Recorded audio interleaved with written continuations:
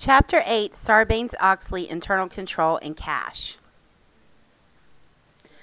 Learning Objective 3 states we will describe and illustrate the application of internal controls to cash.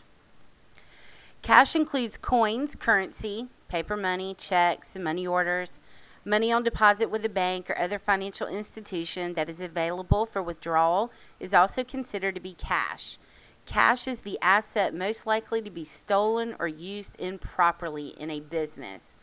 We have to maintain solid internal control mechanisms to make sure that cash is accounted for at every single point that cash changes hands from the customer to the business, from the business to the bank. Businesses normally receive cash from two main sources: customers purchasing products or services, and customers making payments on account. One of the most important controls is to protect cash received in the over-the-counter sales cash register. This is a flow chart that shows how cash would come in from a customer. The customer shops, goes to the cash register, pays for the merchandise. The cashier then takes the cash and deposits it into the cashier's department. From there, the cash is deposited and taken to the bank. The cashier also provides receipts to the accounting department, who does the journal entry to record all sales transactions in the accounting system. A predetermined amount of money that is given to each cash register clerk in a cash drawer is called a change fund.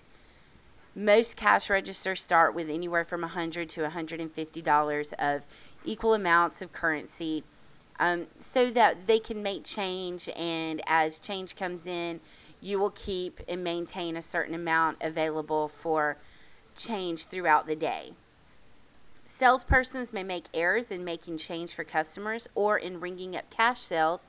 As a result, the amount of cash on hand may differ from the amount of cash sales. Such differences are recorded in a cash short and over account.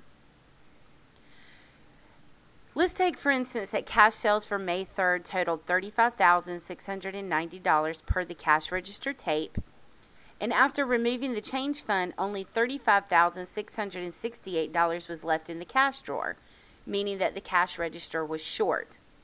The cash sales and shortage would be recorded as follows. We will debit cash for $35,668, debit cash short and over for $22, and credit sales for $35,690. By debiting cash short and over, we are indicating that there is a negative amount or a short amount. If we credit this account, we will then recognize that there was an overage in the cash register. If there had been a cash over, cash shortage and over would have been credited for the overage. Cash is received in the mail when customers pay their bills. Most companies design their invoices so that customers return a portion of the invoice, called a remittance advice, with their payment. Cash may also be received from customers through electronic funds transfer, EFT. Customers may authorize automatic electronic transfers from the checking accounts to pay monthly bills.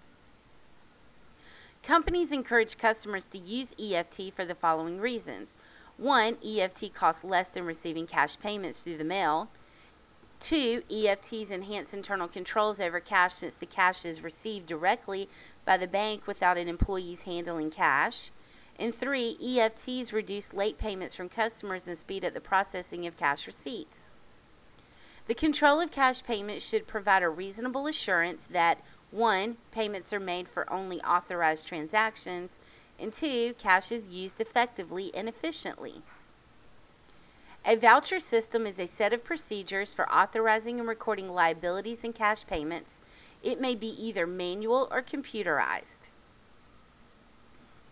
A voucher is any document that serves as a proof of authority to pay cash or issues an electronic funds transfer.